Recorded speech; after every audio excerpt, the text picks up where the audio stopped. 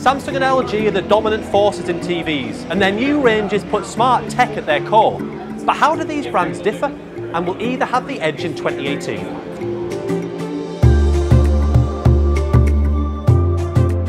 Samsung's flagship 8K TV that upscales standard definition, HD and 4K programming to close to 8K grabbed headlines, while LG's signature OLED was similar to last year's model in terms of design, but added new image processing technology for increased colour accuracy.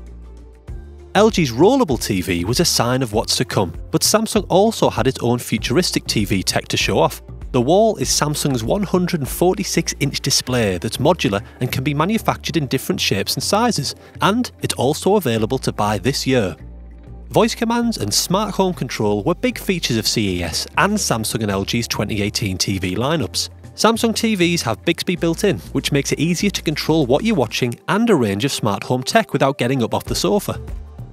LG's new TVs have ThinQ software, which syncs the TV, giving you voice control and alerts from other LG appliances. There's Alexa and Google Assistant too. Both are built into LG TVs, but only in the US. In the UK, you'll need a separate Amazon Echo or Google Home, which is a frustrating extra purchase on top of the already high price of LG's OLEDs. 8K content for Samsung's flagship set is non-existent, and LG's OLED TVs are expensive. It's the mid-range models that people tend to buy, and this new focus on smart functions could mean less time spent on screen and sound quality.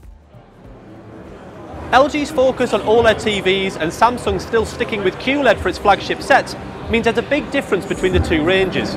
All the smart features in the world won't save a TV with mediocre sound and picture quality, and if either of these brands have neglected the basics, then they'll lose out in 2018. Click to subscribe to our channel, and don't forget to check out all our TV reviews and advice here on YouTube and on the Which website at which.co.uk.